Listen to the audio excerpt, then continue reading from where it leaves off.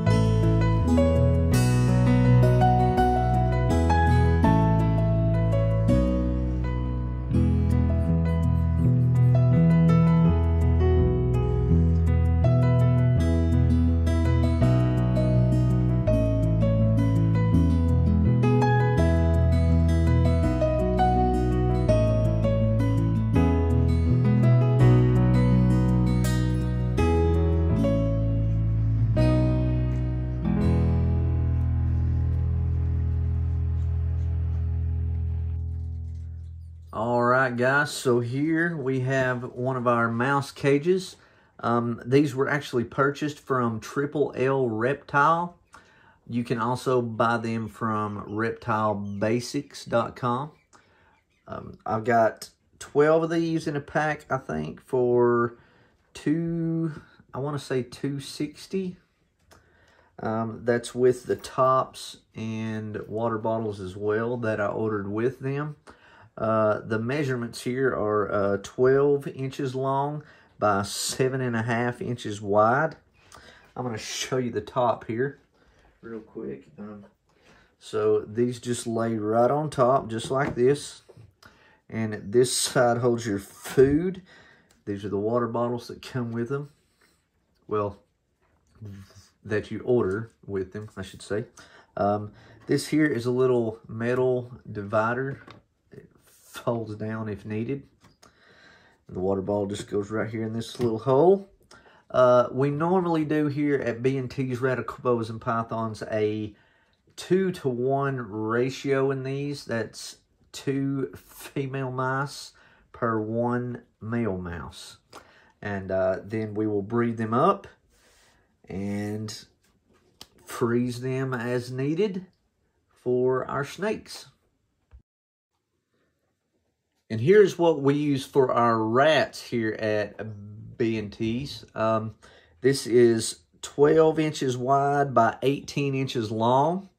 This will also hold a 2-to-1 ratio, 2 females to 1 male. And let me get the topper for it here. Just lays on there just like that. Now for the rat one, it actually has these latches that lock the lid down, which is very nice. I love these. The mouse ones, the mice don't actually get out of them because they aren't strong enough to actually lift that lid. Rats are quite a bit stronger than mice, so it has these latches here. Also here at B&T's, what we feed our rats and mice is Missouri 6F rodent block. It's pretty much the best of the best when it comes to rodent breeding food. Also, the water bottles, you can order those as well. A lot larger ones for the rat cages. Just goes right in the little hole, just like the mouse cages. And you can also order these as well at LLReptile.com or at the reptilebasics.com. Alright guys, here we are back at it again. We're going to be talking about rat euthanasia and mouse euthanasia. A lot of people, if you are a rat or mouse breeder, you will understand, will take the animal and simply just knock it out, as in taking it by the tail and hitting the animal on something, knocking it completely unconscious and or dead. Here at B&T's, we do not like to do it that way. So we use what is called a euthanasia chamber. And it is used with CO2 as to simply smother the animal in that gas in just a matter of seconds. There is no trauma, nothing like that. They simply just go to sleep. Here's the euthanasia chamber.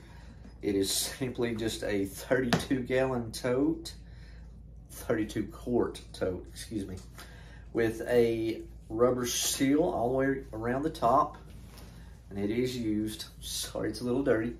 You can also see right here on the top of this is a little clear piece of hose that you would use like in a fish tank as an airline.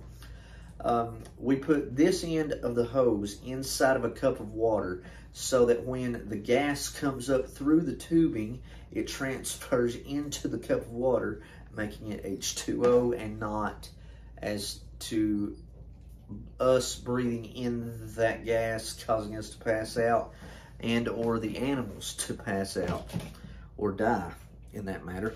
On the end of the tote here, we have the little tip nozzle that we would plug the gas into.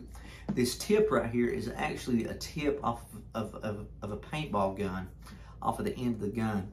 And we have took a soldering iron and heated up a little bitty hole around there, and I just simply screwed that in there. And it holds very well, actually. So then you would take the CO2, and it is also from a paintball gun.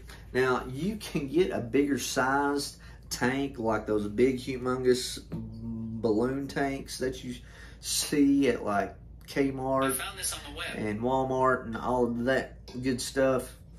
But we simply just use these. It's just a lot easier. I think this one was like 20 bucks online. You can buy them on eBay, Amazon, something like that. Comes with the hose to hook up to a paintball gun as well.